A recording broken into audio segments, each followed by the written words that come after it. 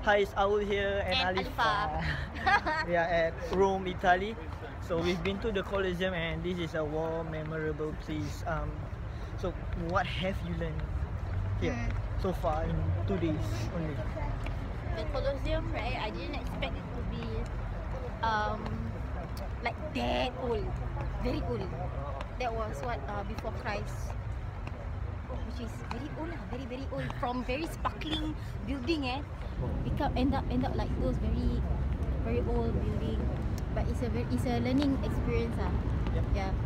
I actually learned a lot from the tourist blog. The tour guide explaining, and My experience is, I think, the the sightseeing. place. The place is amazing. It's beautiful. The architecture. Yeah. Really, I think you read it in the books. You see pictures in books, in Google. Even you see videos on TV.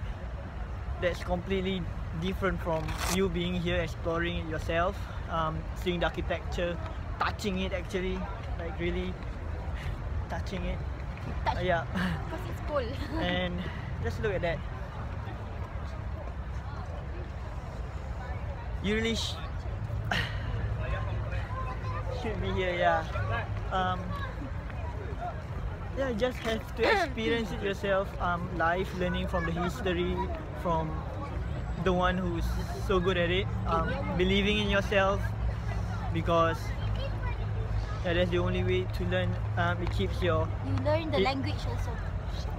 it opens your mind, and I can't thank the one who showed me this so much. Heriandy, thank you very much. I've learned a lot over the past almost 2 years now. I've been traveling more than I've been in my entire life, and I've been to places, not to besarkan, like not to talk big, to boast about it, just that I'm so thankful that I paid at a lower price to go to these kind of places, and really,